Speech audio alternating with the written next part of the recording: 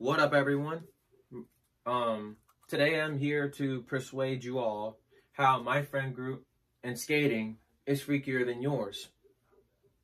So now I'm gonna lead you all to my first few points that I'm gonna be talking about today. My first main point is dances.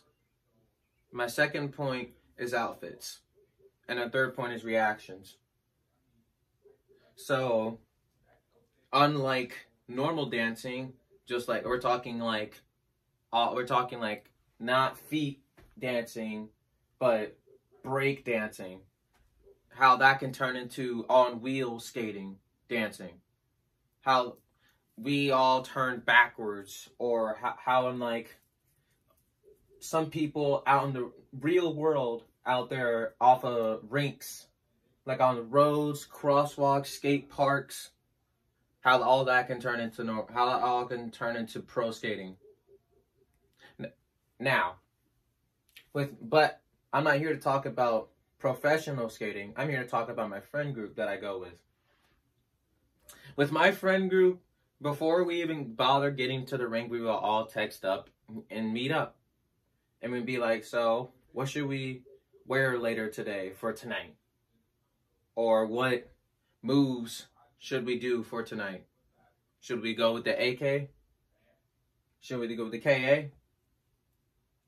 Should we go with the 6-step or the 2-step?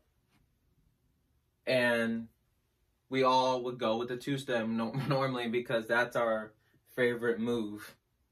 And then we turn into the AK, then we go to the KA, which means kick air and the air kicks, they're really fun to do. Not hard, but really fun to do. Takes time though. A lot of time, and it's so fun to do. Which leads to my second main point, and that's outfits. So, with what we wear is depending on what we feel. So I text my friend Eric, if we feel a little blue, we could go blue. Not all blue, but we would be like to Junior, hey Junior, you feeling a little blue and black tonight? You know? And he's like, oh yeah, we could go blue and black. And what does he do next? He put on his cologne. He's showering with his clothes on, with his cap on.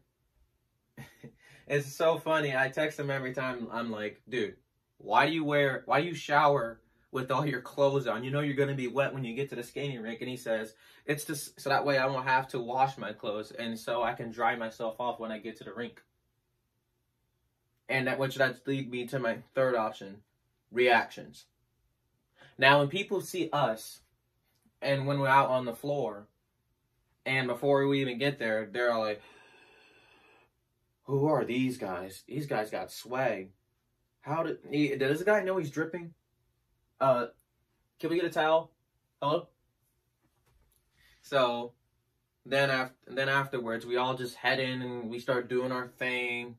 And we all get pictures at the end, and it's so fun because we love the community. And I'm here, and I hope I persuaded you all to always be weird. And to always have fun, because normal doesn't last forever. I thank you.